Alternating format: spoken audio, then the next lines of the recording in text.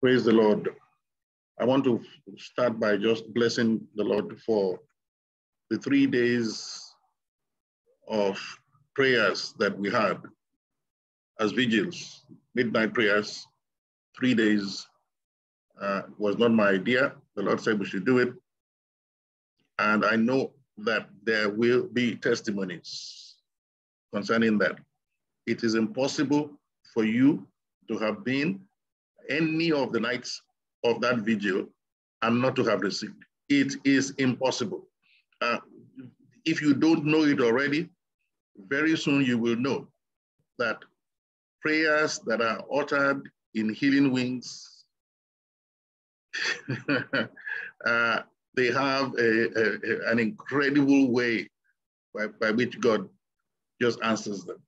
He answers them speedily. He answers them readily. So you know, we spent 3 nights. When he told me about it, I knew it was a setup. And I know all kinds of things that I suffered because I decided to obey, because the enemy didn't want it to happen. So if you came, know that God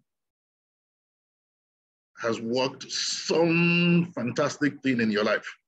I want to thank God, especially for inspiring the prayers for our children. I didn't know there were so many children in Healing Wings, 60-something children. I was able to call their names. Chuchu helped me to help me pick their names. Made sure I didn't forget Azba. I didn't forget Nara.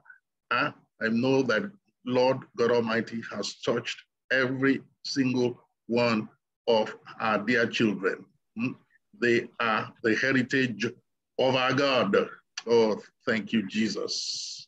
Thank you, Father. Thank you.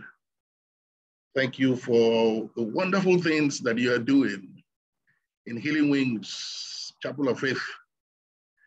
Father, Lord God Almighty, you raised us for this special time when people are suffering with pandemics, different variants, different diseases, different problems, oh God, but you have raised us as a healing ministry. And Father, Lord God Almighty, this is the most powerful ministry that I can imagine. This is the most powerful ministry that I can imagine. And I just want to thank you. I just want to bless you because I'm seeing such incredible things. I never imagined when God called me that this kind of power that exists in Healing Wings would be here. Never imagined it. Please, please, please take advantage of it. It is not in one person. It is in us. We are one body. It is in us as a fellowship. Thank you, Father. Thank you, Lord. Father, we're here again to glorify your name. Daddy, I come and stand the office to which you have appointed me. Yes, I want to magnify this ministry. You have appointed me as a prophet. Yes, it took me 25 years to accept it. But Lord God Almighty, I stand in that office and I go back to roots today. I want to talk this morning about the parable of the mustard seed. Going back again to kingdom dynamics. That's where we started. That's where God started teaching me, visiting me, and telling me about the nature, the character of his kingdom. And today, I want to address the parable of the mustard seed. One day, the Lord asked me one of those nagging questions that turned my faith upside down. And he said, Femi, does a mustard seed become a tree? And I found the question confusing. What's the meaning of that question? Does the mustard seed become a tree? Of course it becomes a tree. The Lord himself preached about it. He told us the mustard seed will become a tree. And that will be emblematic of the kingdom of God. It will go from a tiny mustard seed to be a big tree that would cover the earth, and the birds of the air would come and nestle, come and rest on it. Huh? But when God asks you a question, he knows you don't know the answer. When God asks you a question, I always say, don't be in a hurry to answer. Therefore, the question for me was unexpected. It made me angry. I said, what does this mean?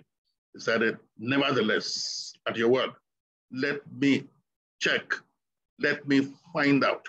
Does the mustard seed become a tree? The answer was very annoying. I discovered, to my great surprise, that the mustard seed never becomes a tree. And that's why I have come to talk to us today. I had been given the wrong impression going by the literal application of Jesus's message that the mustard seed becomes a tree. But the mustard tree is virtually non-existent. It only exists in Christian churches, and they are planted by Nicodemus pastors. The disciples came to Jesus and said, why are you always speaking to the people in parables? Why can't you speak plainly to the people? And Jesus replied to them, he said, I speak in parables because I don't want them to understand what I'm saying. And when you tell Christians this, they don't believe that Jesus says this. I don't want them to understand what I'm saying. Let me read it to you in Matthew 13:10. He answered and said to them, because it has been given to you to know the mysteries of the kingdom of heaven. But to them, it has not been given. For whoever has, to him more will be given, and he will have abundance. But whoever does not have, even what he has will be taken away from him. So what do we have? Jesus's parables are often intended to conceal than they are to reveal. To understand his parables, God has to open your heart. God has to open your ears. In the portrait of the kingdom of God, his parables turn everything upside down. The despised Samaritan, and not the godly priest or the Levite, turn out to be the righteous hero of the story of the Good Samaritan. Jesus' good shepherd is reckless. He leaves 99 sheep unattended and went to look for one solitary sheep that is lost. In the parable of the Pharisee and the tax collector, it is the ungodly tax collector that goes away justified, and not the religious, so-called godly Pharisee. In the story of the prodigal son, a party is thrown for the prodigal who left and squandered his resources, and not for the faithful son who stayed behind. In another parable, a master commended an unrighteous servant for his unrighteousness, and he proclaimed him to be wise. Sons of this world, they are wiser in their generation, says Jesus, than the sons of the kingdom. That is kingdom dynamics. The first become last. The last become first. Jesus' parables, they are designed to confound our preconceptions. They are designed to administer a shock to the system. They stop us in our yardsticks and lead us to ask, how can this possibly be? You see, we're used to telling it as it is. Whereas the whole essence of Jesus' parables is to tell it as it is not. This is because the ways of the kingdom are not the ways of men. Therefore, Jesus' parables expose many religious myths as false answers to life's realities. They shatter our sensibilities, our comfortable sensibilities, by confounding widespread and accepted myths about the ways of God, about the values and the practices of our God. Unfortunately, we are no longer offended by them because the parables are designed to offend us into a new reality.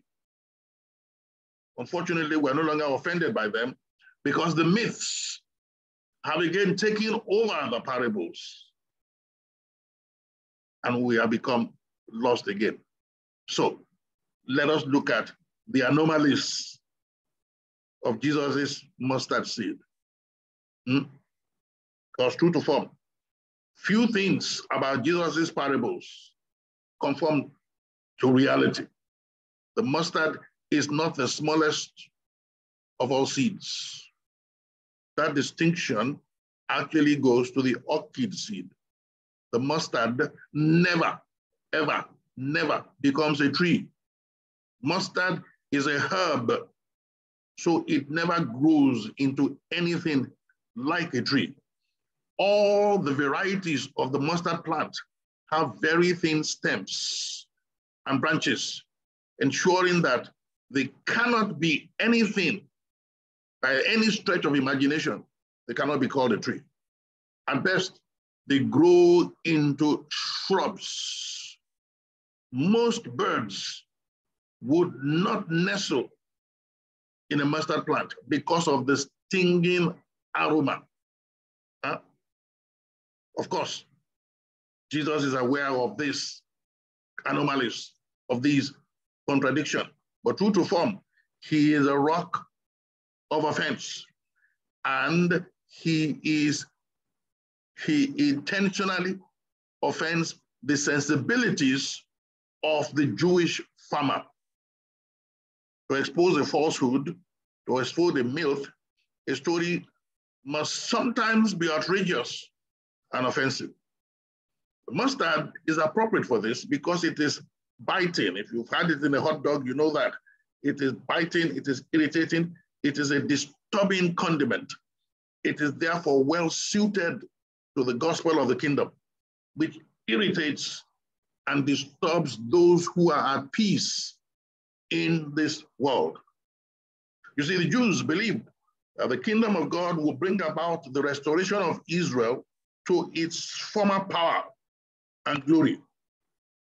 And the symbol of that power was the cedar of Lebanon. With the advent of a kingdom, it was anticipated that Israel would be restored as a mighty cedar, head and shoulders above its neighbors. The cedar itself was magnificent by every account. It grew straight up so many 100 feet into the air, sometimes as high as 300 feet. Every kind of bird nestles in its branches and seek refuge in its shade. And so the expectation that this is what is going to happen to Israel seemed to be confirmed in the revelation that God gave to Daniel. I'm going to read it, Daniel 4:10-12. These were the visions of my head while on my bed, says Daniel. I was looking, and behold, a tree in the midst of the earth, and its height was great. The tree grew and became strong. Its height reached to the heavens, and it could be seen to the ends of all the earth. Its leaves were lovely, its fruit abundant, and in it were food for all. The beasts of the field found shade under it. The birds of the heavens dwelt in his branches, and all flesh fed from it. Very, very impressive tree, except that when you look closely at Daniel's revelation, which God gave him on his bed, no sooner had he received this vision than the Lord said to Daniel, cut the tree down, cut it down. Why is this tree so offensive to God? We will soon find out. Ezekiel tells us that the counsel of the Lord is to bring down the high tree and to exalt the low tree. Isaiah starts his message with a similar revelation. He says, and I quote, the day of the Lord of hosts will come upon everything proud and lofty, upon everything lifted up, and it shall be brought low. Upon all the cedars of Lebanon that are high and lifted up, and upon all the oaks of Bashan, upon all the high mountains, upon all the hills that are lifted up, upon every high tower, upon every fortified wall, upon all the ships of Tarshish, upon all the beautiful slopes, the loftiness of man shall be brought down, and the haughtiness of man shall be brought low, and the Lord alone shall be exalted in that day. So this should already tell us that God is not going to present in this world his own kingdom that is going to be tall like the cedar of Lebanon. It's not going to happen. It's not going to happen. Okay? So hear and understand. When Jesus told the parable of the mustard seed, he actually wanted his disciples to know that the kingdom of God is not going to be about trees. It is actually going to be about shrubs. The kingdom of God does not come as a tree going high up into the sky. No, no, Jose. It is not like a proud, tall tree designed to tower far above all others. No. On the contrary, the kingdom of God is going to grow as a weed. It's going to grow as a shrub. It's going to grow as an underbush. It is going to spread quietly on the ground. We need a change of mind. We need the eyes of our understanding to become opened, because Nicodemus pastors, their job is to confuse us. Jesus says, and I quote, the kingdom of God is like a mustard seed which grows to be a large tree with the birds of the air nesting in its branches. What does this mean? Let us use Jesus to understand Jesus. Jesus reveals elsewhere that the birds that are nesting in the mustard trees are not angels, but demons. Matthew identifies the birds of the air as the wicked one who steals the word of God from the hearts of men in Matthew 13:4. Mark connects the birds of the air with Satan in Mark 4:4.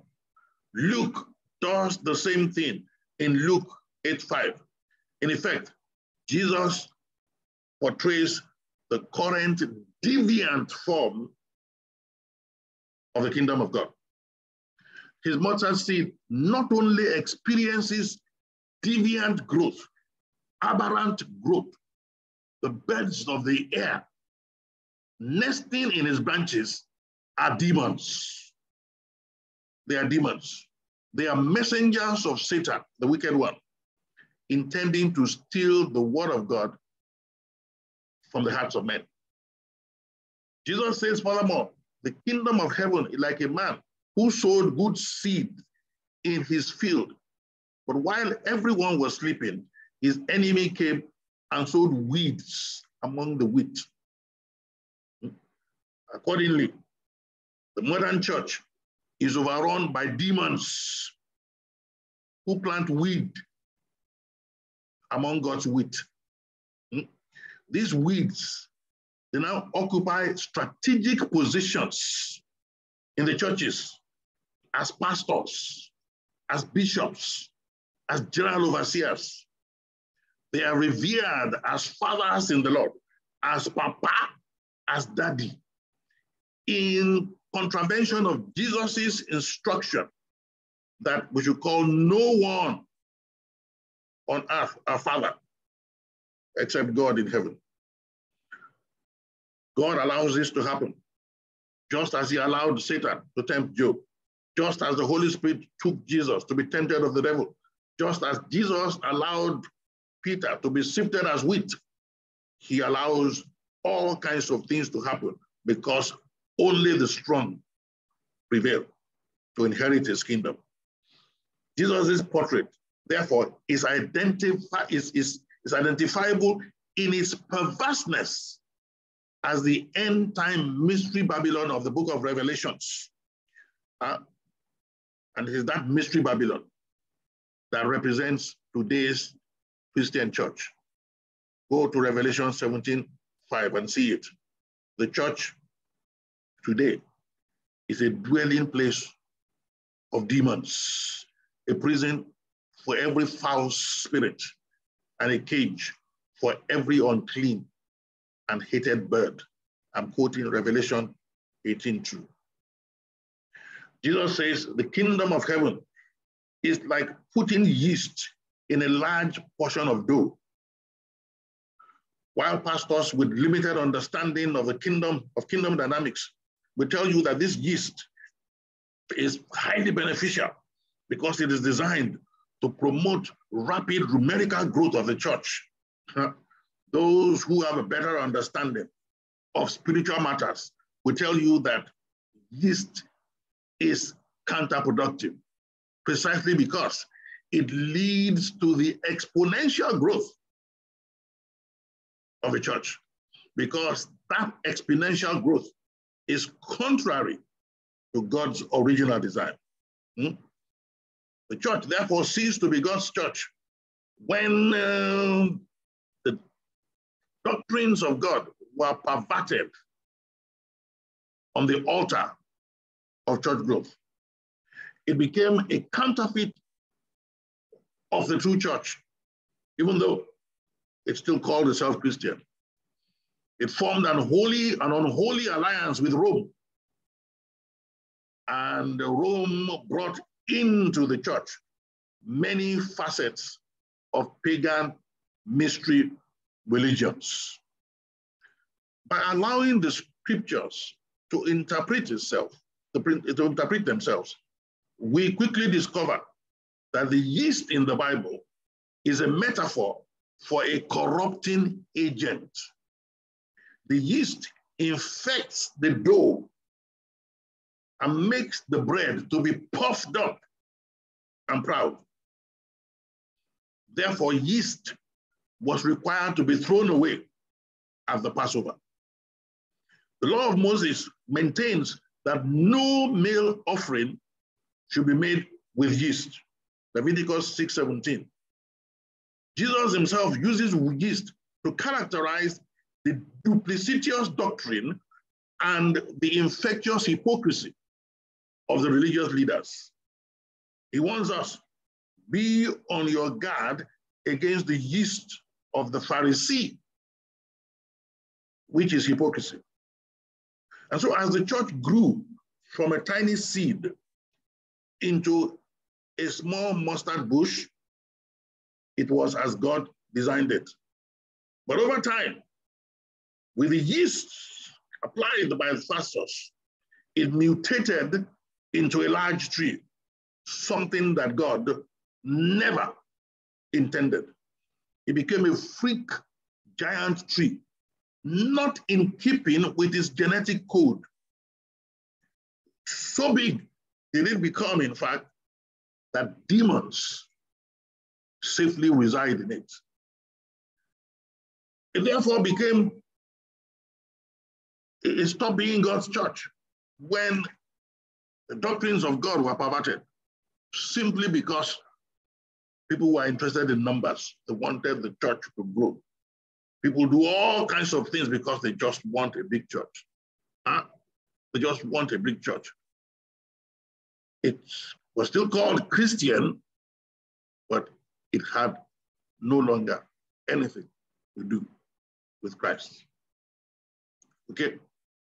Now, the true church of Jesus Christ is not supposed to be impressive by world standards. It cannot possibly be anything like the mighty Roman Catholic Church. It cannot in any way resemble today's mega churches. It is not the way of God to use the mighty, to use the great, to use the noble, to use the proud to do his work. He has instead a distinct preference for the base, for the weak, for the insignificant, according to 1 Corinthians 1:27 to 28. Through the parable of the mustard seed, Jesus defined the acceptable parameters of his church.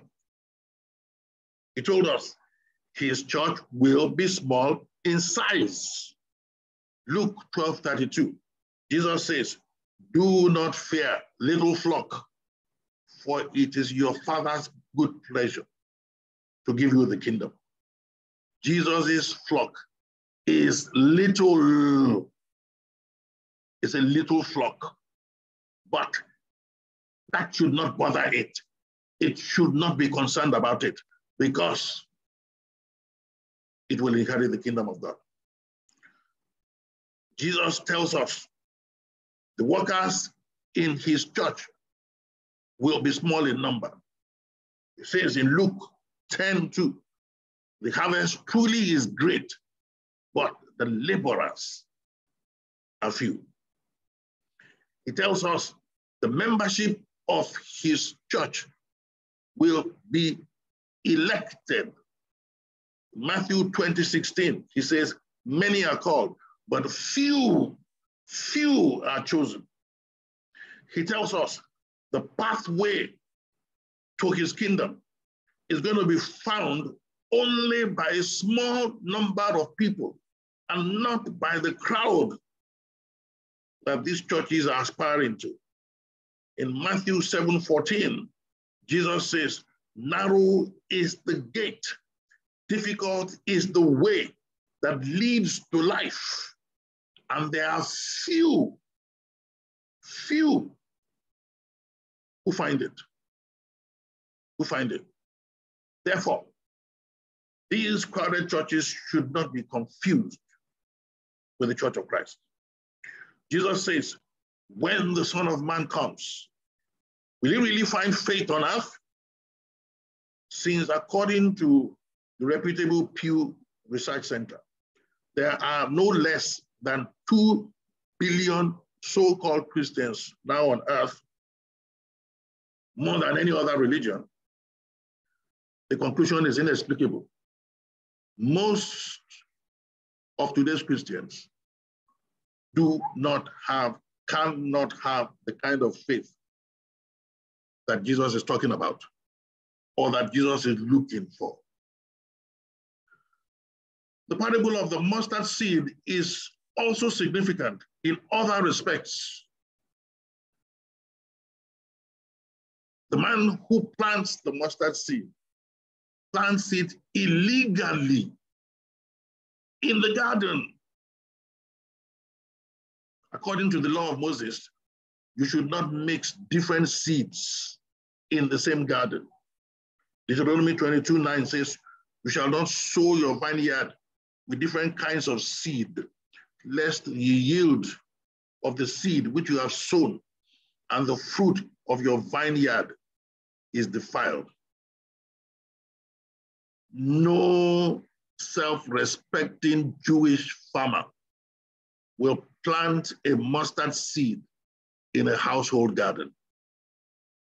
Because the mustard seed grows and spreads very quickly.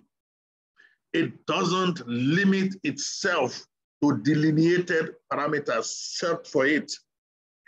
It is likely to invade the allotted spaces of other vegetables in the garden. So the man in Jesus' parable who plants a seed in the garden is doing something foolish as well as illegal according to the law. In a vegetable garden, the mustard seed will grow like a weed. It becomes an agent of confusion, an agent of disorder. Therefore, the point of planting it is not to turn it into what it is not, which is a tree, but to maximize what it is as a marauding seed of confusion, an offensive plant that is planted illegally. As a weed, the mustard seed becomes a veritable force to be reckoned with. But you see, a weed operates in secret. It operates clandestinely. It might not be immediately visible, but its impact is inexorable. As Isaiah reveals, the mustard seed is very much like Jesus himself.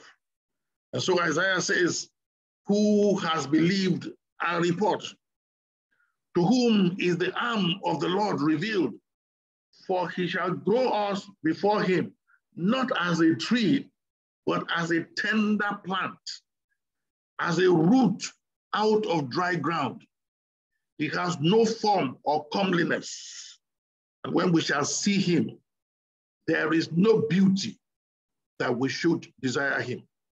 He is despised and rejected of men, a man of sorrows and acquainted with grief. And we hid, as it were, our faces from him. He is despised, and we did not esteem him.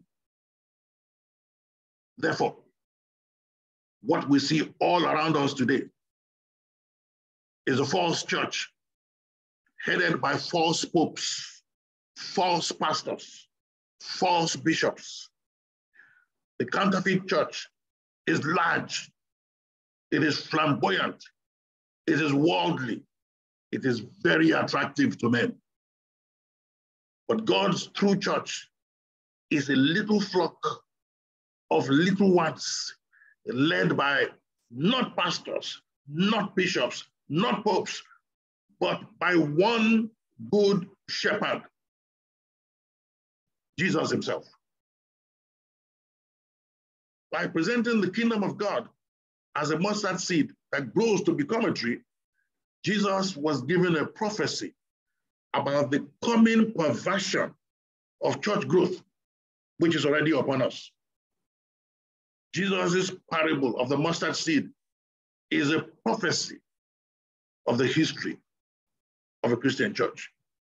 He foresees its historical development from the true church of humble beginnings. Mustard seed is small, seemingly insignificant. Jesus himself is his embodiment.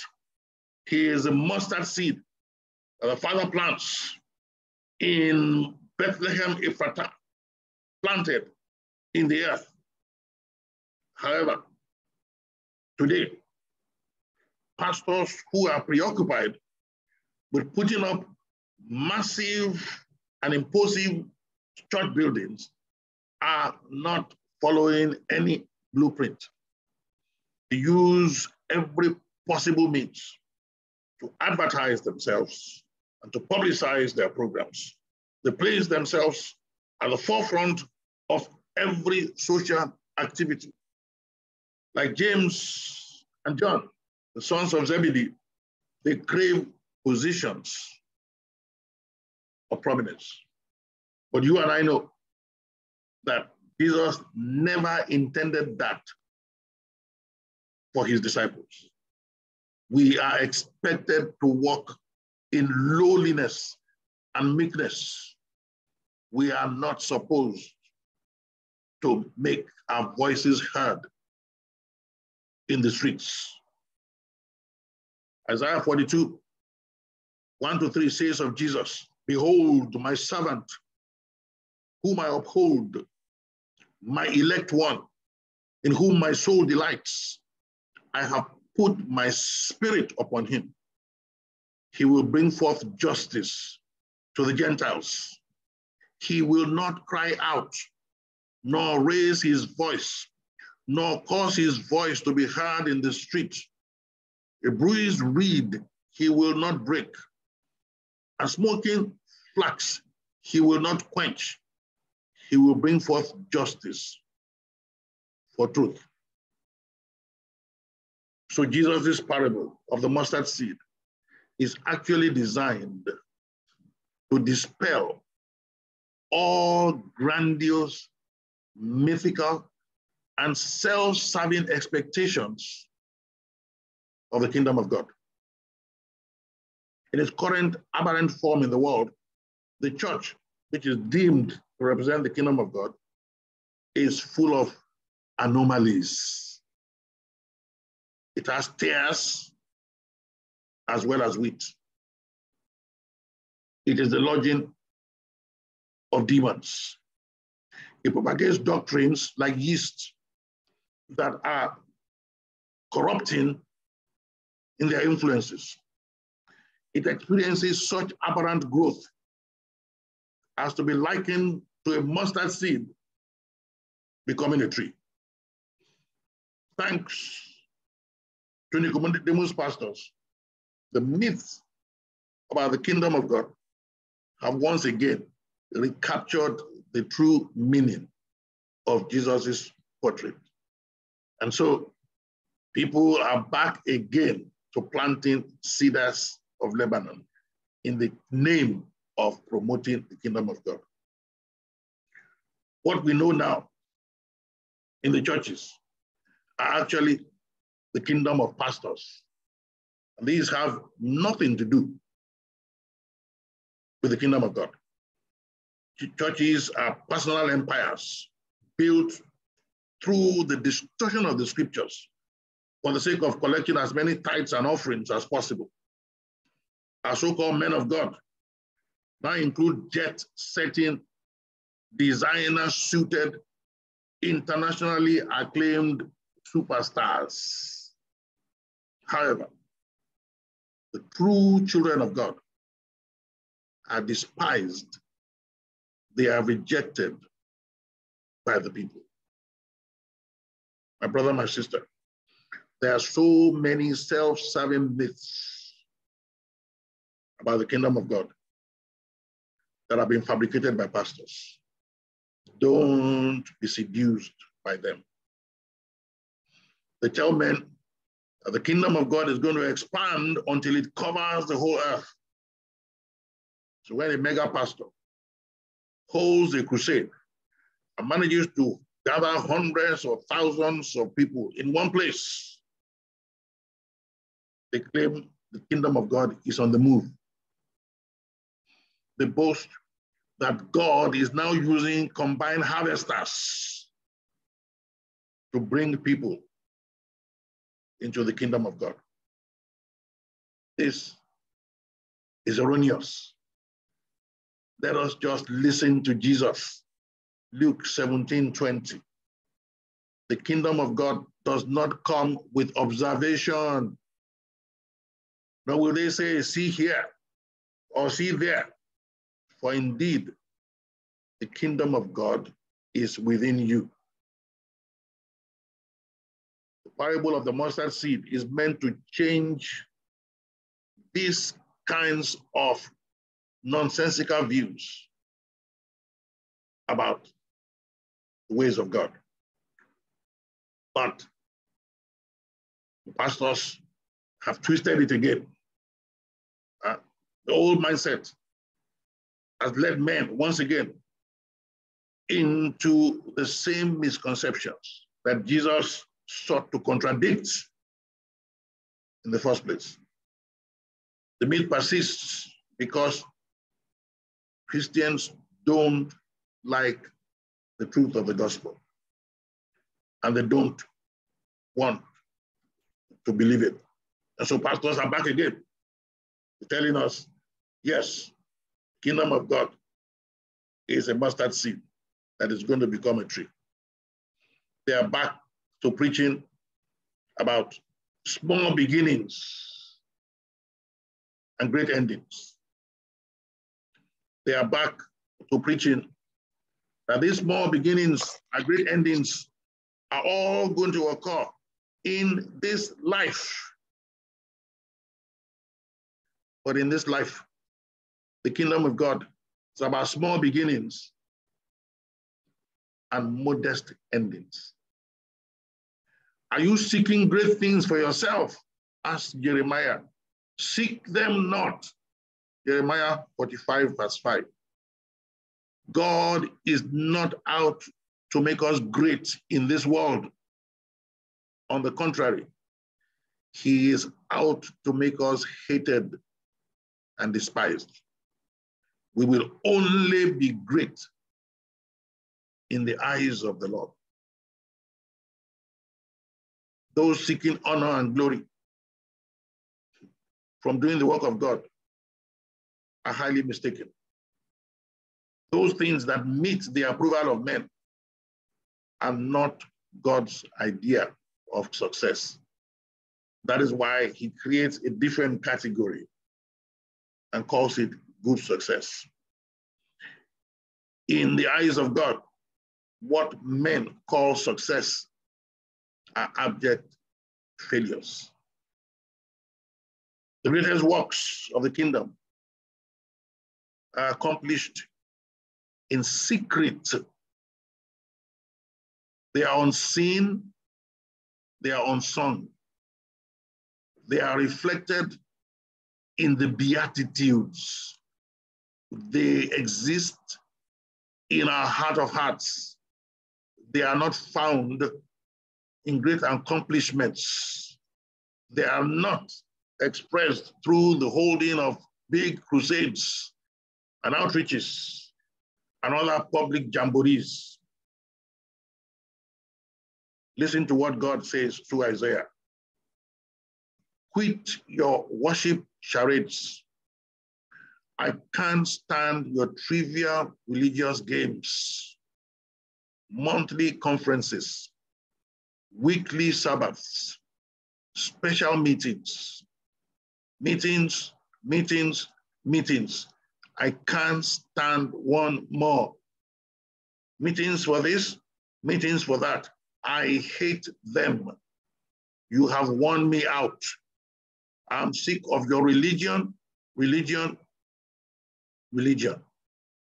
While you go right on sinning, when you put on your next prayer performance, I will be looking the other way. No matter how long or loud or often you pray, I will not be listening. It is in your Bible. I'm reading from Isaiah 1, 13 to 14, reading the Message translation. Jesus wants us to think small,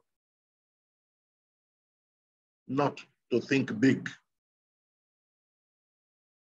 The tasks that he has given us, they are not accomplished by filling huge stadiums, by making intercontinental television broadcasts. God's greatest works are not done on such vainglorious basis. They are not done in cathedrals. They are not done in big theaters. They are not done in mausoleums where 2 or 3 are gathered. That's where they are done. They are accomplished in Bethlehem Ephrata, which though it is little among the cities of Judah, it is nevertheless the one that is appointed to do great things. The kingdom of God is like a little mustard seed that is sown in us. It is growing, but it is not going to turn us into cedars of Lebanon. We will be doing excellently well if we become modest shrubs. The kingdom is accomplished in us, in the mundane details of everyday life.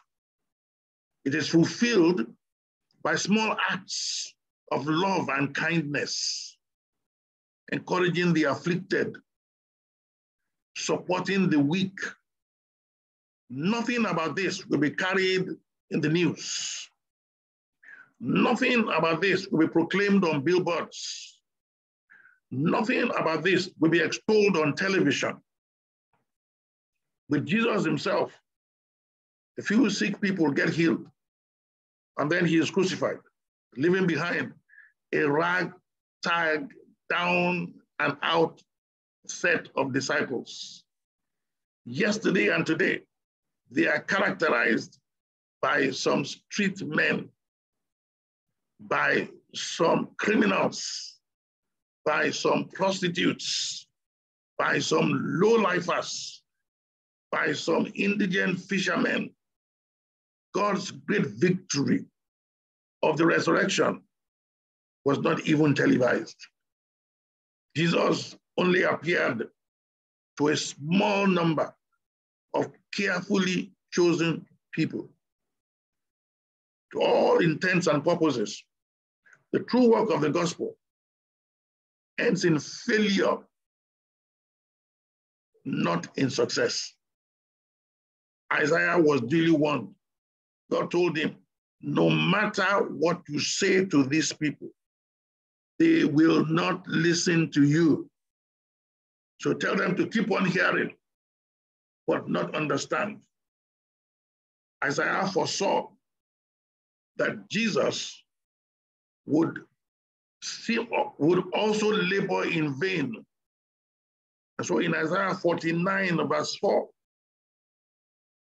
we have the plaint of the Messiah. But I said, I have labored to no purpose. I've spent my strength and in vain and for nothing. Yet what is due me is in the Lord's hand, and my reward is with my God. Isaiah 41:4, the Messiah's verdict of his own ministry. The authentic ministry of Christ is not glamorous. It is humiliating. It is frustrating. The ministry of Christ is a thankless task. The true child of God is despised and rejected by the people. When I heard one pastor was chosen by Newsweek to be one of the 100 most influential men, I said, they have finished his ministry. They have finished his ministry. People were congratulating him. I shook my head. I said, oh, my shield. Because if he belongs to Christ, he will be hated. He will be despised. Jesus is the one whom man despises. He is the one whom the nation abhors. Therefore, the popular pastor or evangelist is a contradiction in terms, because if he preaches the Jeremiads, he will be hated by the people. If he tells the truth, people will not like what he says. When you watch some television programs, when people are preaching, people are jumping on the chairs, people are shouting, preach, preach.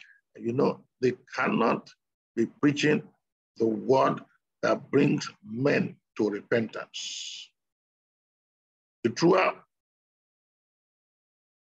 the believer is to form, the less popular is likely to be, because he has come to show the people their sins, to bring them to repentance. Therefore, today's celebrated pastor is a contradiction in terms. This then is the peculiar concept of the kingdom that Jesus offers his followers. The old way no longer works. This is the time for regime change. The new regime, the kingdom of God that Jesus proclaims, is made manifest in the common and the ordinary. We won't find it among the arrogant. We will find it among the simple and the meek. It will be foreign to the proud. It will be local to the humble.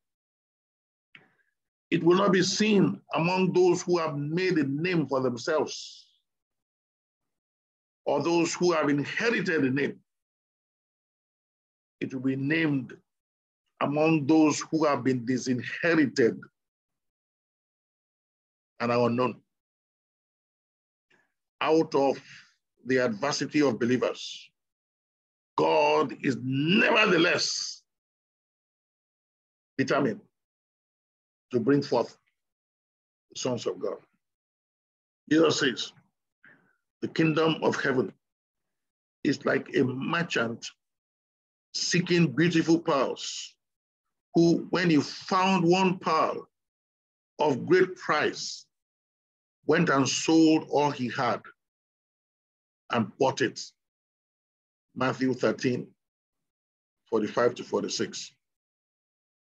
This presents another remarkable kingdom dynamic. You see, the pearl is the only jewel known to man that is not buried in the earth. It is not found on the ground. The pearl comes from a living organism called the oyster. The first thing that we need to know about the oyster is that it is not kosher. That means it is forbidden to eat oysters in the law of Moses. The second thing to know about oysters is that they produce pearls in response to irritation. When they are troubled and bothered, they produce pearls. When they are troubled and bothered, they produce pearls in self-defense. Even so, those who seek the Lord, even in the counterfeit churches, will become his pearls. They will be rescued from their inconvenient places of growth and will become God's glorious adornment. Take a look at this. It's the only scripture that I have come to show you today.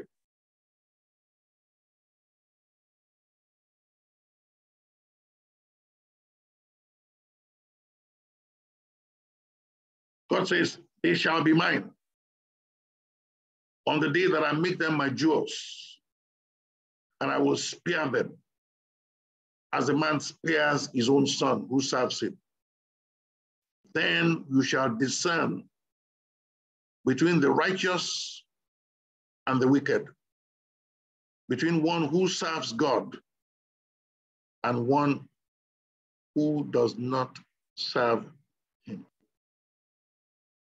Let us pray. Let us go to the Lord again this morning and say, Father, Lord God Almighty, let the eyes of my understanding be enlightened. Let the eyes of my understanding be enlightened. Father, Lord God Almighty, let me know the things that are equal.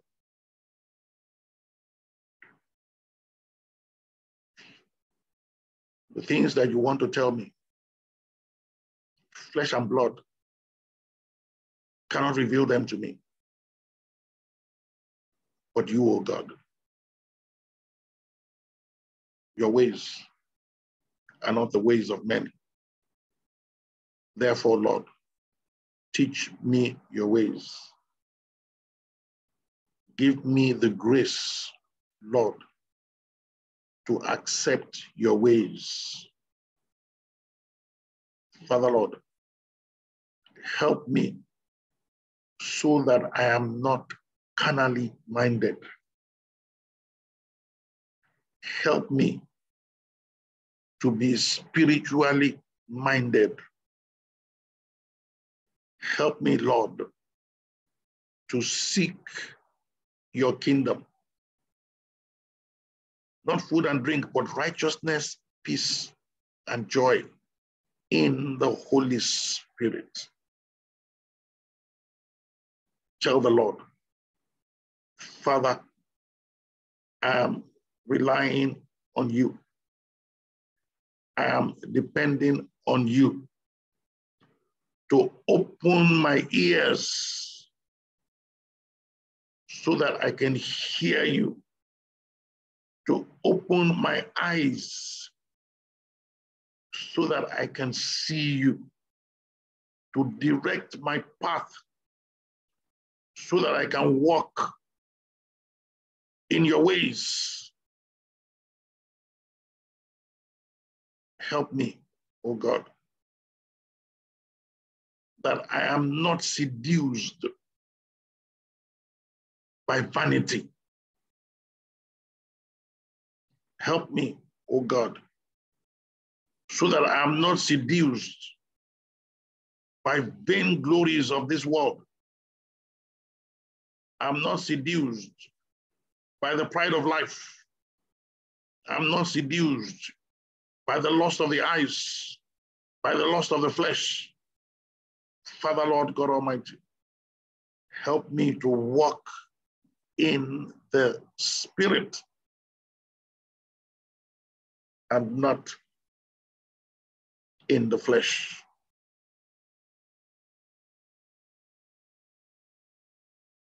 Thank you, Father. In Jesus' mighty name we pray. Amen. Fentola, please pray for us. Good morning, church. In Jesus' name, Heavenly Father, we come before you this morning and we submit our hearts to you. Father, we ask that you will search our hearts, that you will seek our hearts, oh God. That anything, Father, Lord Almighty, that is preventing us from understanding your word, Lord, help us to remove it in the name of Jesus. Amen. Father, we ask that you will help us so that our hearts receive the entirety of your word, of your truth, oh God. Help us to seek you, Father God, with all of our being. Help us to understand what you want, Father God Almighty. Help us to understand your ways, Father. And help us, Father, to pursue that understanding with full knowledge, oh God. Heavenly Father, we ask that you would teach us to remember that you are the still small voice, that you're not in the thunder, you're not in the lightning, but you're the still small voice. Help us to listen out for that still small voice, oh God. Help us to follow and heed that still small voice, Father God Almighty. Help us not to be led astray, Father God Almighty, by the noise and the thunderings, oh God. Our Father and our God, we ask that you will perfect all that concerns us, oh God. Amen. Teach us to go back to you, to the basics, oh God. Teach us, Father God Almighty, to understand that the basic foundation you want from us to seek is to seek you with all of our hearts, with all of our being, with all of our soul. Help us to make you our priority, oh God. Help us to see only you and nothing else, oh God. Help us, Father God Almighty, not to model our ambition to or aspirations, Father God Almighty, to want to succeed in our jobs, in whatever it is we're doing in our family life. Help us not to make that the objective. Help us to make you the objective, oh God. Amen. Help us, Father God Almighty, to be consumed by you, by your word, by your worship, by your praise, by spending time in your presence, oh God. Help us to seek your kingdom, Father God Almighty. Lord, we ask, oh God, that you will go before us, oh God, that you will make our crooked paths to be straight, Father God Almighty. That, Lord Almighty, there'll be no confusion, oh God, with the things that concern you, oh God. That we will heed your voice, oh God. We will hear the voice of the Holy Spirit as you speak to us daily.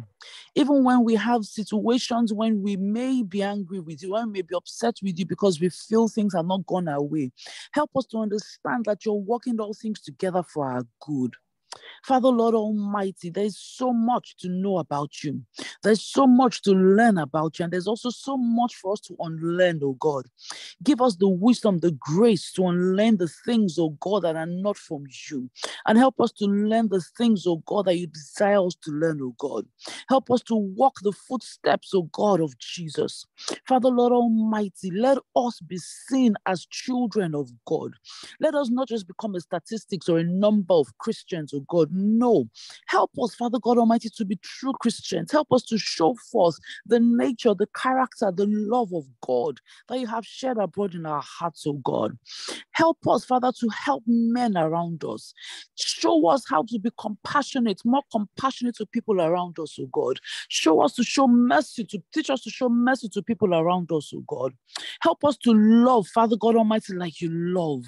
My Father, my God, I thank you because I know that the work you have started, the healings you have started in our hearts, of our souls, Father, you will perfect it, oh God. Amen. Lord, I thank you, Father God Almighty, because your word will reign supreme in our lives, oh God. Amen. Your word will reign supreme in our lives, oh God. We will be led by your word and by your voice, oh God. Yes, Father, we bless you. We thank you, Father God Almighty, for that which you have started, Lord, you will perfect.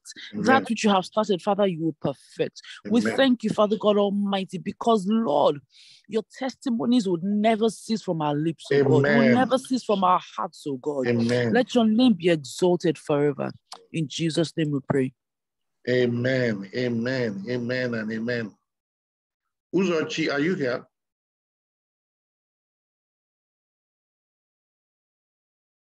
Uzochi Madweke.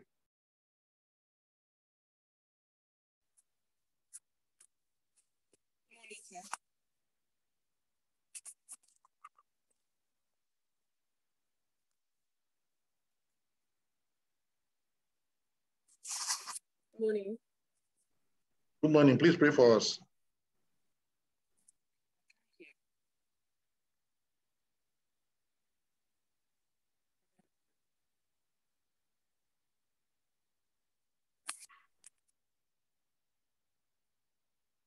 Your mic is open, but we can't hear anything. All right. Good morning. Can you hear me? Yes. All right.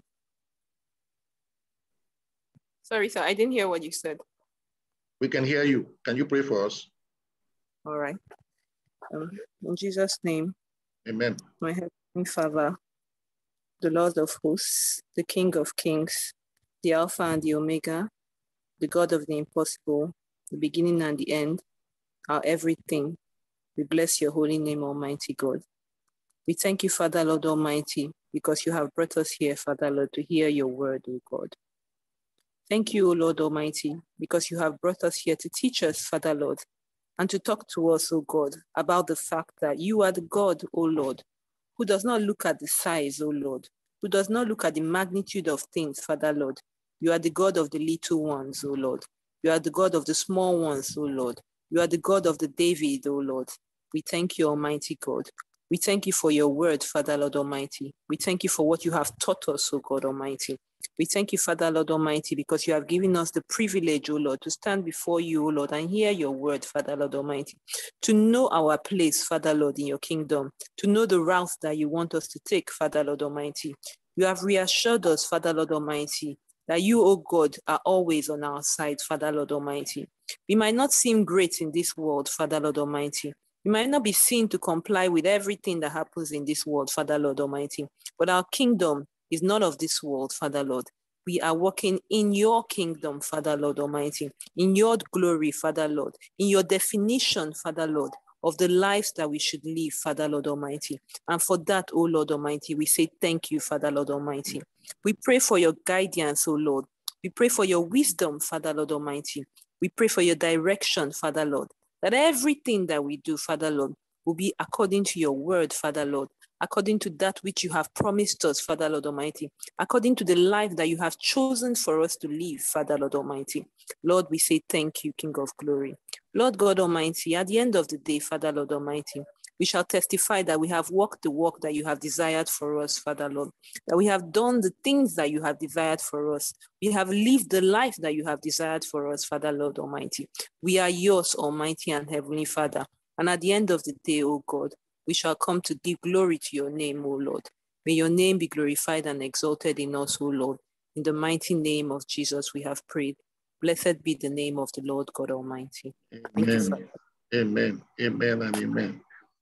Let's have a discussion. If you have a question, you have a contribution, can I see your hand up? You have a question or something you want to add or something you want to discuss, please let me see your hand up. Anybody? This is a Healing Wings tradition.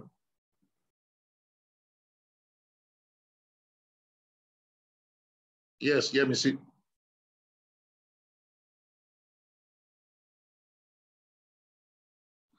Good morning. Good morning. This might not be really relevant, but it's always relevant. Just go on. When you were talking about yeast, you know, at this time that the Jews, because we live amongst them, they've started removing yeast from their houses. So from now till Passover, they have to remove everything that has yeast in it, including Oreo cookies, bread. So what do? How do you know they are removing them? I don't know what, I'm wondering also whether they throw it away or they give it away, they take it to a food bank, but they actually have to empty their whole house of everything that has yeast in it. They're still with Moses. They're there. But I mean, it's good because it also reminds us that that God's seasons don't pass away, because these are things that he's established in order to remind us of the spiritual principles. So the fact that you spoke about it and you brought that up in my own mind helps me think of things in a sort of broader way. Well, Jesus celebrated the Passover, so we can also celebrate the Passover. Yeah. Thank you. Feintola? Yes, good morning again, sir. Good morning. Yes, I mean, when the discussion was going on, Ladia and I were also just discussing, I was asking him a question, and I mean, I was just thinking that sometimes it just seems a bit, should I say, not difficult or maybe muddled up to know how to marry your desire to want to excel at what you do, or which is in life really, and to want to move on to the next stage. So if I'm running, for example, now Posh, maybe the next thing is I want to open a branch somewhere, I want to have a hall somewhere, I want to extend it to this, how, and then because that process is also quite time consuming, and can take your focus off God's just how one just constantly has to be careful not to let those desires overtake the desire for God or the desire for God's kingdom, So I mean, we're just having that discussion, it's just Okay, Fentola, you see, God is actually a God of increase, and he's a God of multiplication. Okay, so he wants us to increase. He wants us, if he gives us something, he wants it to multiply. But he wants us to put him first. So you have a shop and you want it to expand. Don't just decide to do it on your own. Go to him and ask him for permission, because he can tell you, right, that in fact, where you want to expand to, they're going to build a road there and it's going to create confusion, or something is going to happen, or something is not going to happen, or I don't want you to do this because I have other plans for you. Once you include it in your plans, it's hunky-dory. And he can make you grow to any extent whatsoever, provided you are always touching base with him. And some people will say, well, it's very easy because you hear from God. You can tell him, if you don't want me to move in this direction, Lord, block it. And if God doesn't want you to move, he will block it. But let there be no misunderstanding. If we have one thing, God wants it to be true. If he gives us 1 naira, he wants us to grow it.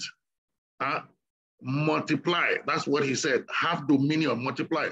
He is a God of multiplication. But everything must have him at the center. Must have him at the center. All we need to do is to put him first.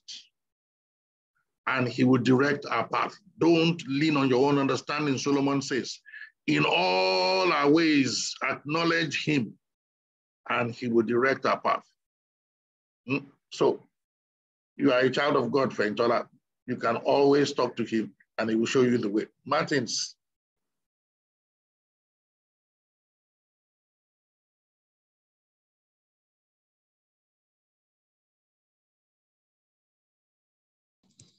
Martin Seeley, okay. Good morning, sir. Good morning, how are you? Good morning, Church. I'm fine, thank you, sir. Okay, thank you for the message today. It's well grounded in the doctrine of Christ that we've come to know. The kernel of it is that the gospel, the kingdom of God, is not a dog and pony show, as what we have now seen in many churches today. My question is, how do we square this with what some Bible translations now call the Great Commission in Mark 16:15, where Jesus said that we should go out to the world and preach his gospel. So he has made us the light of the world, and he even did say that that he cannot light a candle and put it under a basket. And so we are supposed to, in all humility, in alignment with his values, his doctrine, his message, show people, others, the world should see the message of Christ in us. So how do we do this without it being about us, without drawing attention to ourselves, and keeping to this mandate that Jesus gave us? I'm just asking this question in light of the message. Yeah. It's a very important question. Number one, the Great Commission, right, is man-made, is a man-made construct. Just say, go and preach the gospel. But please, let's understand it, because this is part of the reason why I didn't want the ministry that Jesus gave me. The scripture that is repeated more than any other scripture in the Bible is from Isaiah chapter 6. Go and speak to these people, and they will not accept what you tell them. Tell them to keep on hearing, but don't understand. It is repeated more than any other scripture. Okay, so he has asked us to go and preach everywhere. But we are fishers of men. And when people fish, nobody fishes fish for salvation. Fishes are fished for condemnation. The gospel is preached as a testimony against men, because on the last day, they will say, this was preached to you and you rejected it. So don't accept the directive of Christ to preach the gospel as something that is going to make you successful. Some people say, I've decided that 1 million people, I'm going to get 1 million people to come to the knowledge of Christ. They're wasting their time. No man can come to Christ unless God draws him. Okay? God knows those who are his. I fought God. I said, I don't want the ministry of Isaiah. What is the point of a ministry where you are going to talk to people and they will not accept what you tell them? Until I discovered that that is the only ministry. It is the only ministry. Most people will not accept the gospel. The people that will crowd into the churches are people who have been preached another gospel. They're going to tell them something else. Many are coming there because they want to play the lottery. They go to church to play lottery. Give 10 naira, you get 100. There are all kinds of bogus reasons where people come to church. I've been in a church, Redeemed Christian Church of God, where the man preached that if you come to Christ, you will get a pathfinder. And one man answered the altar call. So I'm saying it is a great commission, but not in that sense. Please, Martins, I'm still talking to you. Are you okay?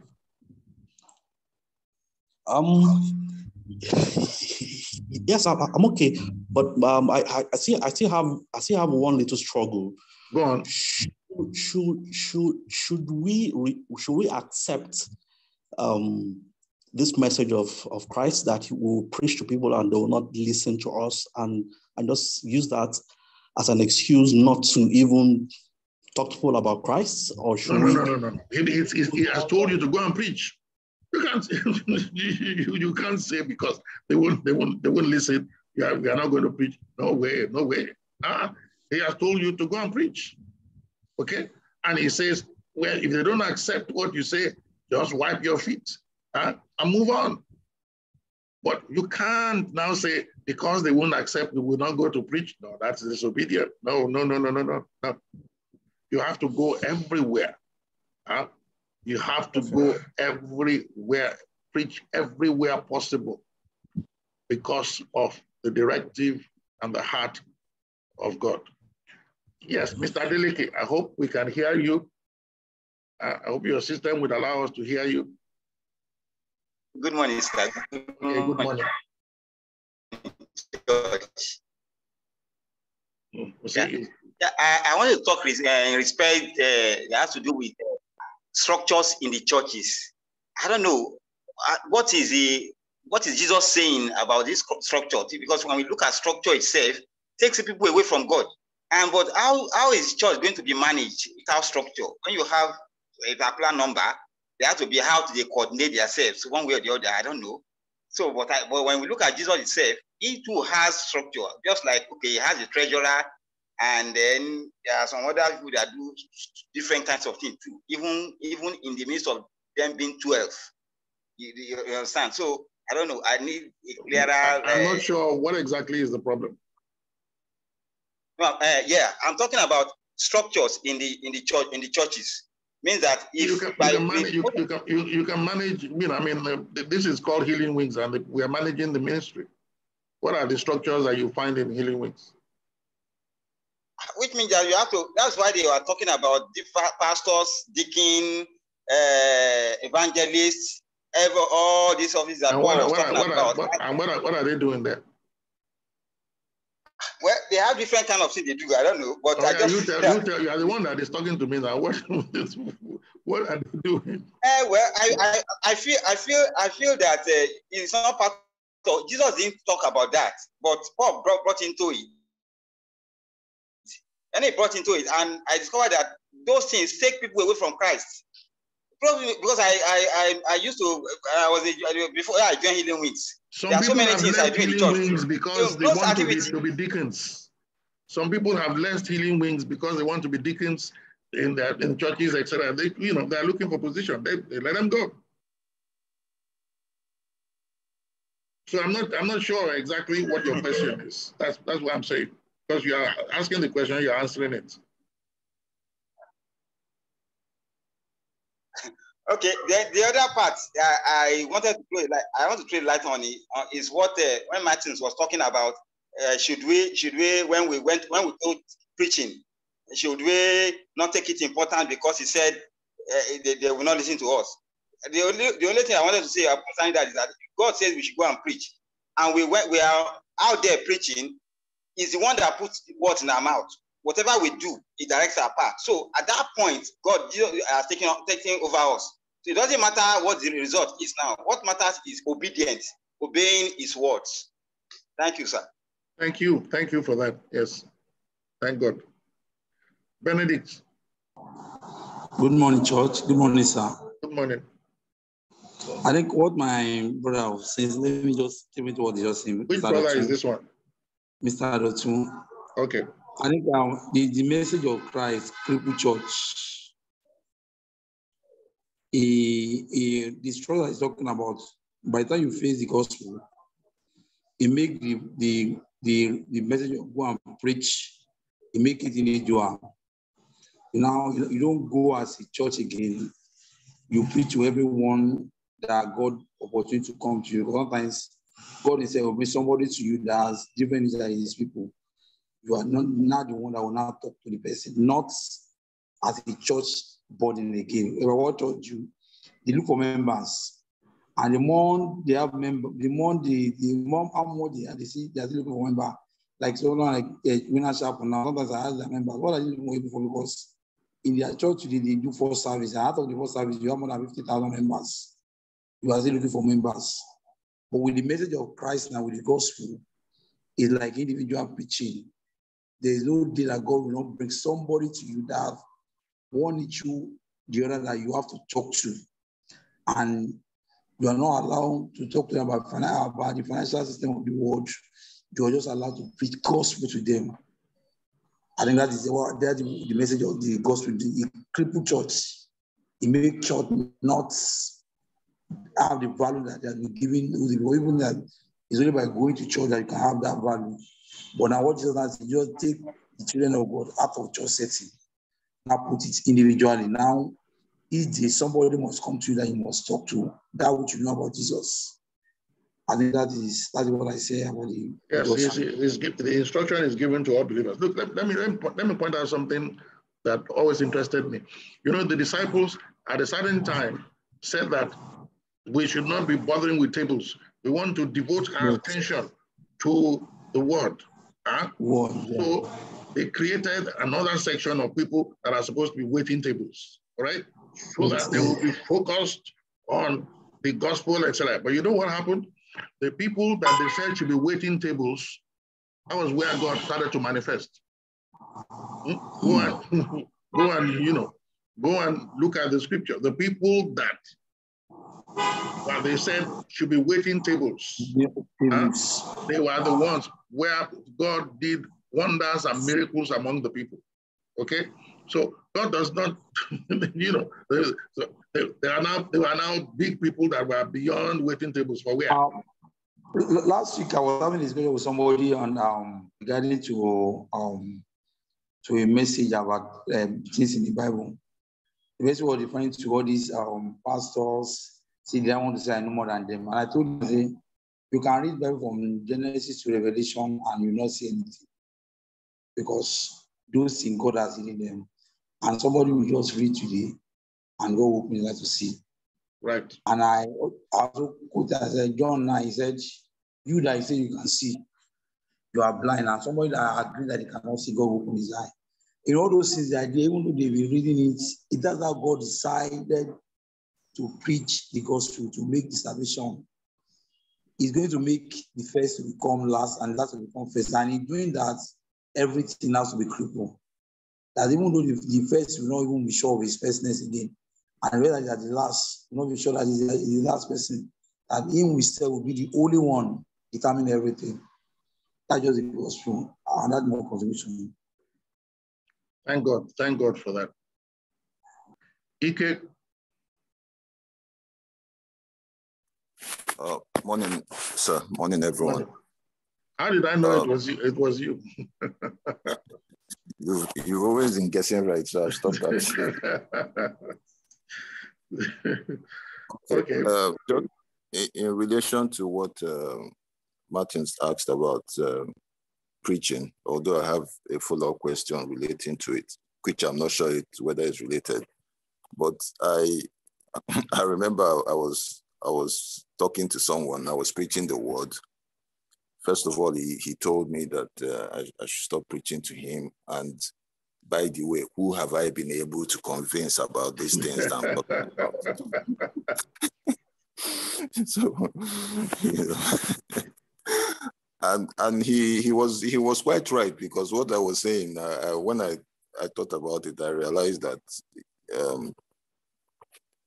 not everyone would accept what I was saying.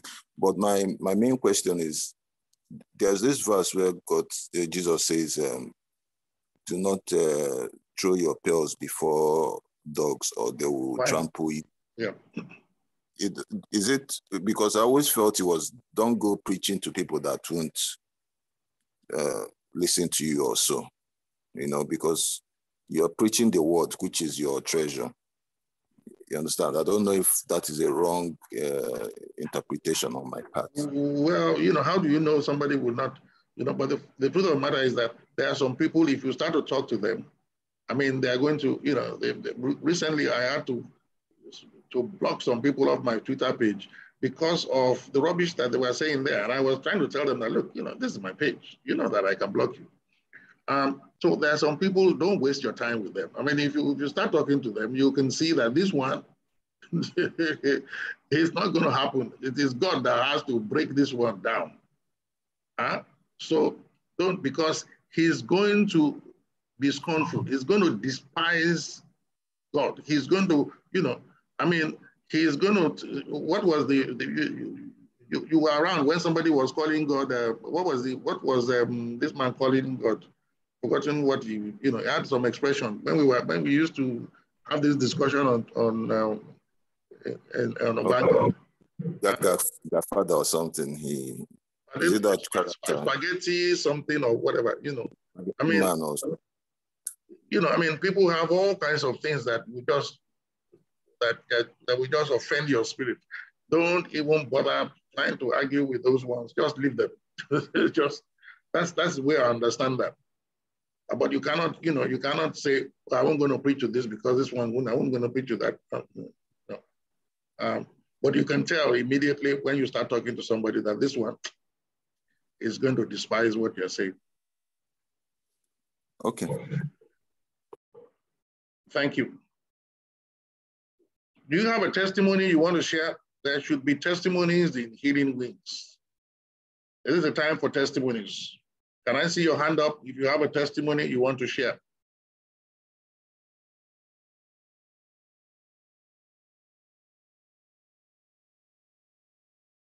Yes. This one is Uzo.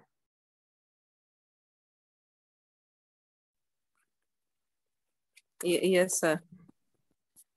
All right. Morning, everybody. Good morning. Okay, so my testimony is actually about the God of the impossible. And it relates to these 3 nights of prayers that we just had. So on the first, I was ill during the week, and I couldn't go to work on one of the days. So I'd been ill.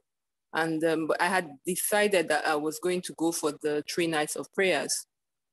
So the first night of prayer, that first day, I was really very weak and extremely, I was weak. So I had set my alarm and said I would join, but I was tired. So I told God that if you want me to go for these prayers, you will wake me up to go for the prayers, but I didn't wake up. Not I didn't wake up. God didn't wake me up for the prayer. Then I removed my alarm. So that night I had a dream. And in that dream, there were some people in the prayer meeting. And it was the prayer meeting because in the dream, I knew it was the prayer meeting, and they were praying in a room. And I now was with someone and I told the person how I wish that this was happening in the village. I really don't know what that means yet, but that was my first experience with the prayer meeting on that first night. Should I say night or morning? Because it was morning. And when I woke up in the morning, after really waking up, I joined the prayer meeting because it's on YouTube. So you are in the prayer meeting anyway. So I, started listening to it in the morning as I was taking my bath and all that. So that was day one, So on Friday, I was like, for sure, I was still talking to God. By that time, I was fine. I was healed. I was good. You understand? I was still talking to God that I would go for the remaining 2 days because it was on a weekend, So the second day, which was, I think that was Friday into Saturday morning. I still, the same thing. I set like my 3 alarms for 3 different times when I needed to be up. And I didn't get to join. I think the first time when the first alarm rang, I was getting close to that time. I was like, okay, I still have time. I will join. But I didn't join the prayer meeting at that time. So in the morning when I woke up, I went to sit at my table. Before I got to my table, I actually put the prayer meeting on YouTube and started listening to it as I took a shower, and I went to sit at the table because I wanted to read. So the prayer meeting was ongoing. And as I was listening to the prayer meeting, when I sat at my table, I had this discussion with God that I'm not going to, when the prayers are going on, I won't be doing something else while prayers are going on. So I need to actually pray. Whatever prayers, not necessarily prayers for healing with, but any opportunity that there is to pray. So I quickly, I just set aside my books on my table and I started praying. And as we were praying, the Holy Spirit slew me. I don't know how to describe what happened, but I take it as being slayed because doctor said one word. Before then, you had said during the prayers that it is impossible for you to be in this prayer and not be healed. And when he said it, I said, it is impossible. The same thing I told myself and God, that it is impossible for me to be here and not to be healed, So he said a word and the Holy Spirit slew me. And, I started laughing, the Holy Spirit started laughing and screaming and, and pushed me to my knees, and I was praying and, not praying, but speaking in tongues, the Holy Spirit was just laughing and all that. So I knew that, God has, that the word that you said was a prayer and it was actually for me. So that word, everything, I knew that it was a confirmation, and God told me some things during that time, and he told me this Bible verse, and he said, be ye not conformed to this world, but be ye transformed by the renewal of your mind, that you may know what is that good and perfect will of God. And that was the word he gave me. And he told me some other things during that time. It was like God was he was talking to me during that time. So that was day 2. You understand? Day 3 is today, this morning, early this morning. Okay. So this morning, I still didn't join at night, just to tell you. And when I woke up this morning, I told God, I set an alarm. Why didn't this alarm wake me? And I didn't have an explanation for why. I didn't remember the alarm. I didn't hear any alarm. I didn't wake up. Nothing happened. So I was like, okay. I joined the prayers again. I went on YouTube. I started the prayers this morning. Now, before I went for the prayers, Ike and I, we had an argument. So we fought. And we had not a fight, but we had an argument about something. So immediately I entered the prayers. and I joined the prayers. The first prayer that was being prayed for was about marriages and how we need to, like, you two cannot be together if they don't agree. He said, can two work together except they agree? You understand? So before I got into that prayer meeting, I had already told God, because Ike told me one thing about myself that he said I don't know how to do. So I told God, okay, I was already like, oh, I'm right, of course, in this, of course I'm right. But since he said this thing about me, let me just still pray about it. You understand? So once I joined the prayer meeting, it was exactly, it was like, oh, we are fighting and I'm entering here and God is talking to me exactly about the marriage and all that. So it was just like I don't know. But while we were praying anyway, God told me, he said that again, that I am the God of the impossible. And he told me something. He said, if my people, which are called by my name, will humble themselves and pray and seek my face and turn from their wicked ways, and will hear from heaven and forgive their sins and heal their land. That was the word that he gave me. He gave me two actually during that time. I'll say the second one. While we were praying during this morning's prayers, I'm saying I wasn't there when he was saying, but I was there anyway. Because while we were praying, we prayed for Nigeria. By that time, God had not given me this word. You understand? We also prayed for Nigeria and we prayed for the children, and I know with all certainty that every single prayer that was said there was answered. And it is God that decided that we should pray. And it is him that put that prayer. And that prayer is for his children. And that's why he said, if my people, because that I know that Bible verse, but I had never really understood it. The Bible verse is about his people, humbling themselves and calling his name.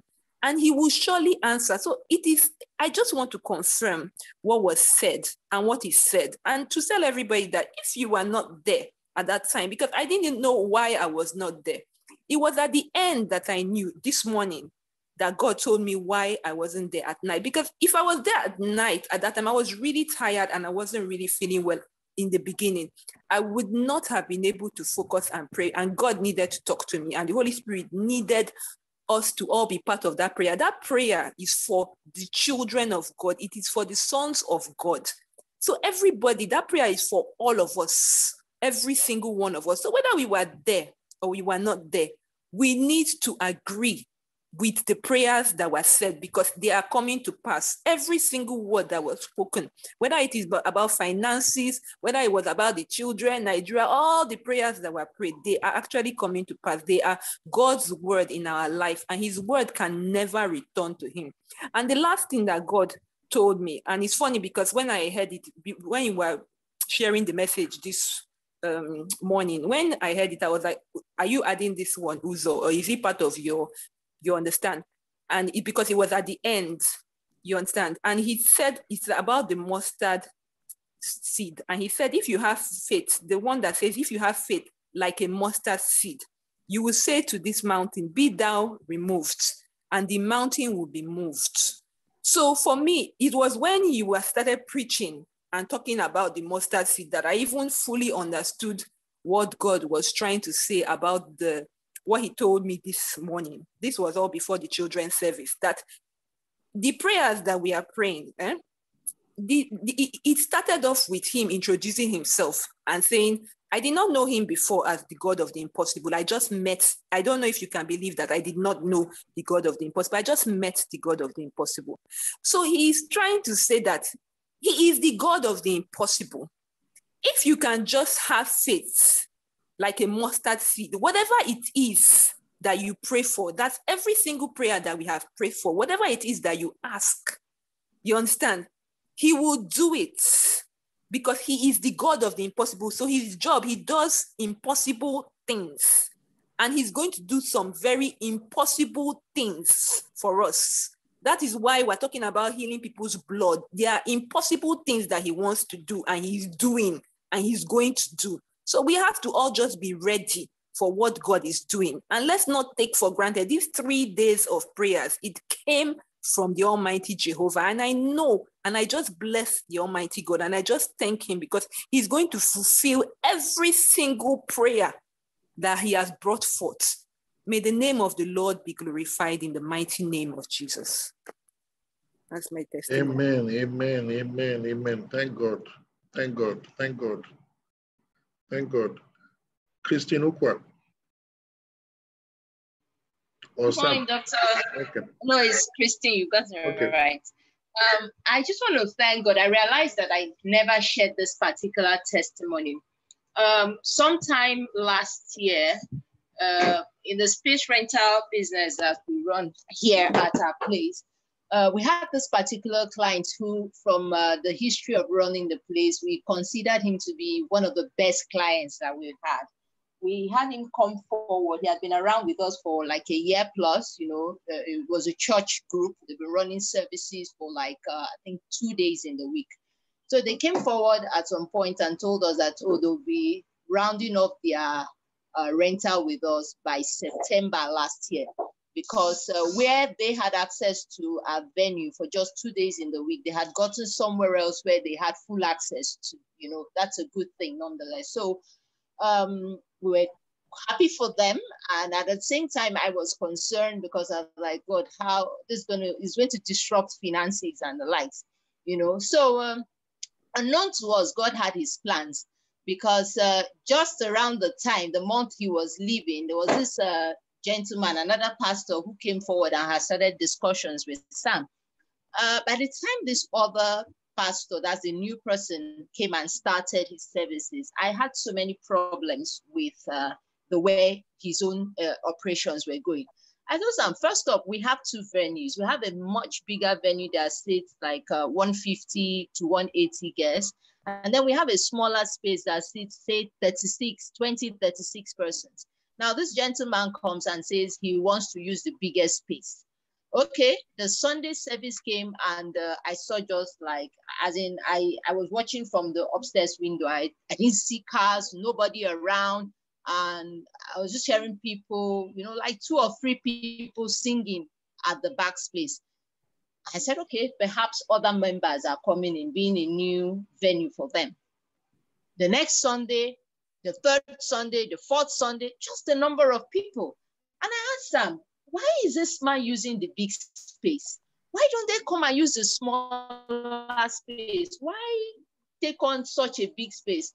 And at some point, someone had to ask me, what is your own? Is it your money he's using to pay for the venue? And I said, it's not sustainable. It's not sustainable. How can he, just 3 people, 3 members in his church and him coming to use the big space, pay more, a lot more money when he could pay less?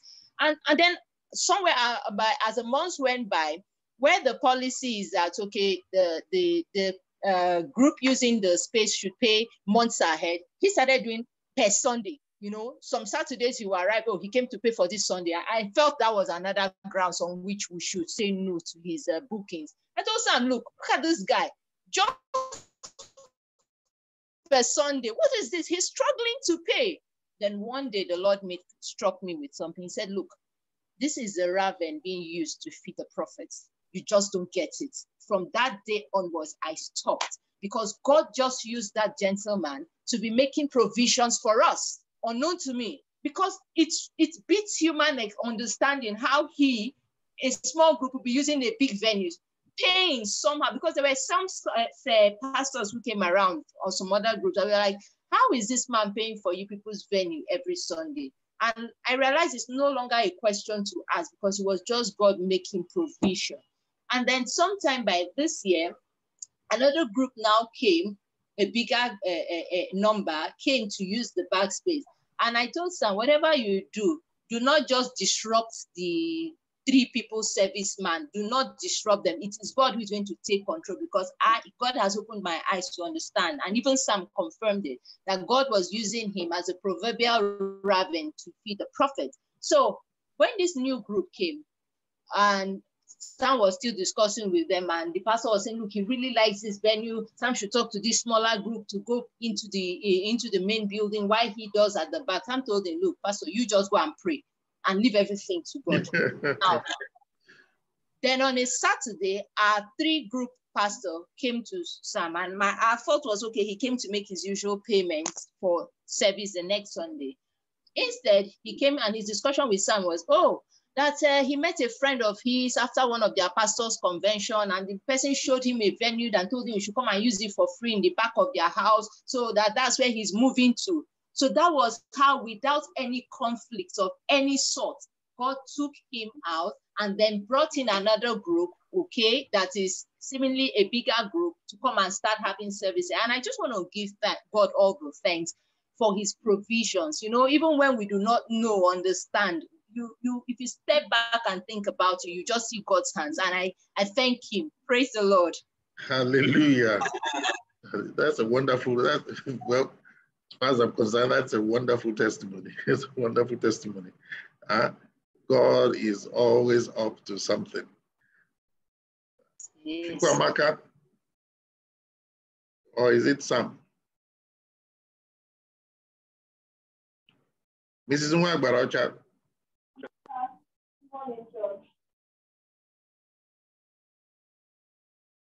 Go ahead.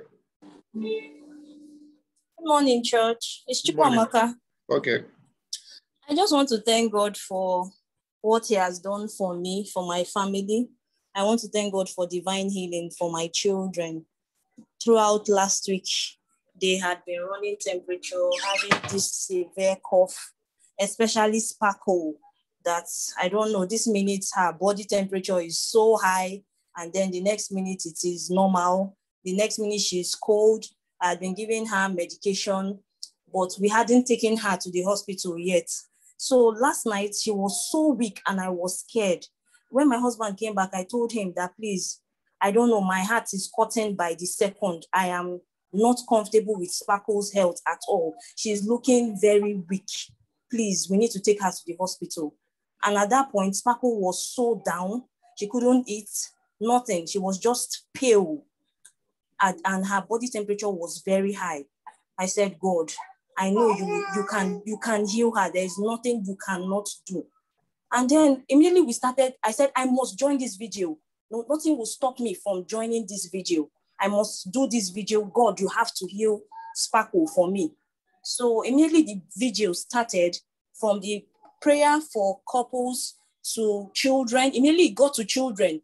I saw Sparkle that was just so weak to stand up. The next thing, she started sweating and then started jumping. She was moving up and down.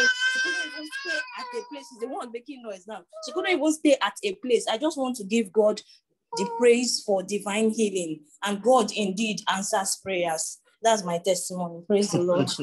Praise the Lord. Hallelujah. Oh, it's a wonderful, wonderful God. God is, you are great. You are great. God of healing weeks. Yes, yeah, Missy.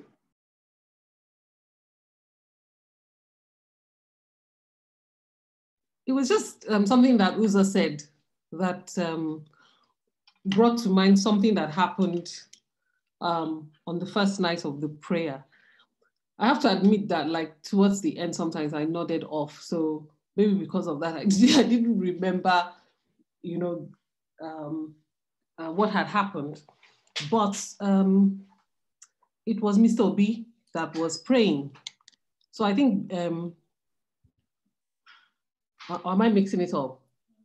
There was a, yes, Mr. Obi prayed. There was a prayer request for someone from Bege, and then Mr. Obi took the prayer. And before that, everything was just, you know, just praying like everybody else. And immediately Mr. Obi started praying, the gear changed. So I just immediately started speaking in tongues. And it was as if something, and this doesn't happen often, but it happens sometimes, where there's just a kind of, something just breaks. So I just started praying in tongues. And what, again, Uzo brought to mind was that sometimes you'll be praying and then the person will start repeating what you are praying, but you're not in the same place. So Mr. B is saying something and then your spirit is repeating the same thing. So that was a very significant point of that prayer for me. And I was praying for a particular person at that point. After the service, I went away and I slept, and that person came up in my dream. So it was, I mean, I didn't feel that point come up in the second and the third night, but there was something very powerful that happened on that first night. And I don't know how to define it, but I know, going by how, you know, that speaking in tongues kicked into gear, and just the power I felt around the prayers that were being said for the lady who was ill. So that's what I wanted to say. Okay, thank God. I have a testimony, one or two. I've always said that I don't know. Well, I just believe that God chastises me more than anybody else. But you know, when I met God, I answered an altar call, invited the Holy Spirit into my life, and then he taught me a song. I woke up, I was singing the song in my sleep, and I woke up singing the song, When the Spirit of the Lord is upon my soul. I'd never heard the song before in my life.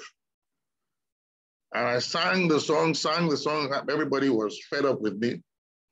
And when we got to church, Femi went inside and came running out and said, they are singing the same song. The whole church was singing When the Spirit of the Lord, and I discovered that it's in the scriptures. God gives us songs in the night. That was my introduction to the Holy Spirit.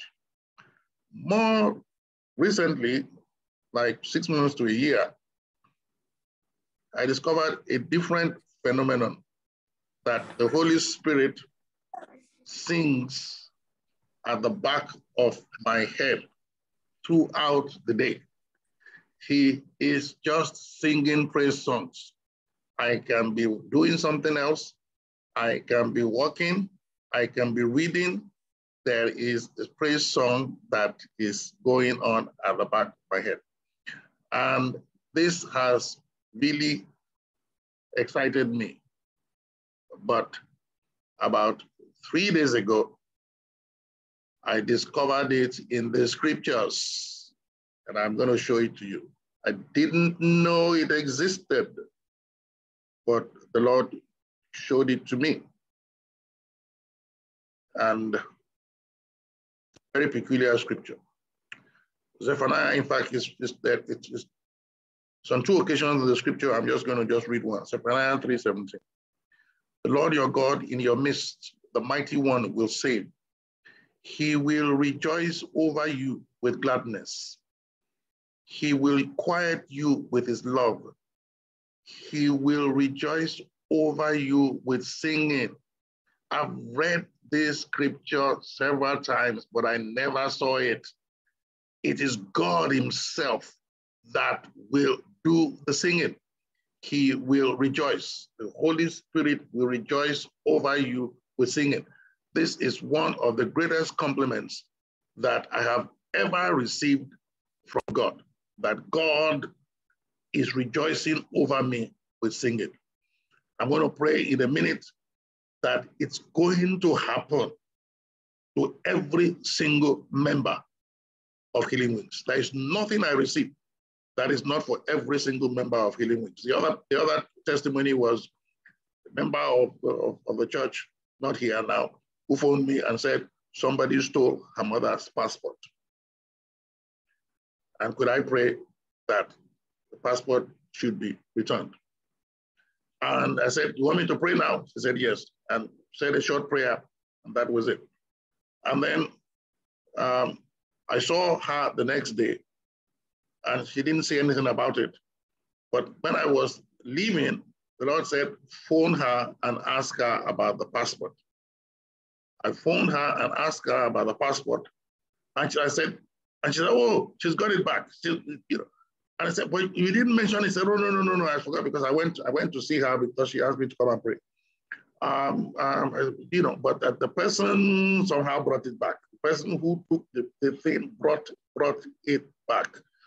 Let us pray. I'm going to pray. And say, Lord God Almighty, I never knew. I never knew. There are certain things, Lord God Almighty, that you have revealed to me.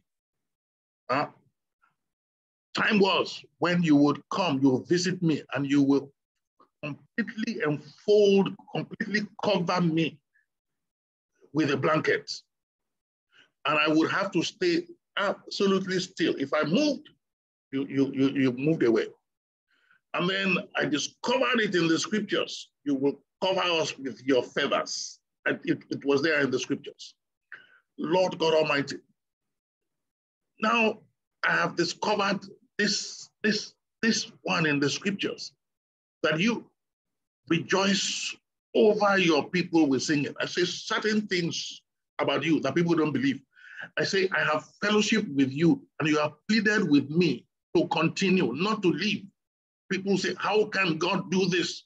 I say, I'm just talking about my experience, my God and my Father. You have told me, Lord, everything that you give me is for this body of Christ, is for this people of God. You have told me about the people in Healing Wings. You said, we are the apple of your eye. And so, Lord God Almighty, I pray that they will bring this testimony, because you will do it in their life. You will rejoice over them with singing. They will hear you singing at the back of their head, because, oh God, you will delight in your people. Thank you, mighty God. Glory be to your name. In Jesus' name we pray. Amen and amen and amen. Say to the righteous, it is well with you. You are the apple of God's eye. In Jesus' name, amen. It is well with you. You are the apple of God's eye. Apple of God's eye. Apple of God's eye.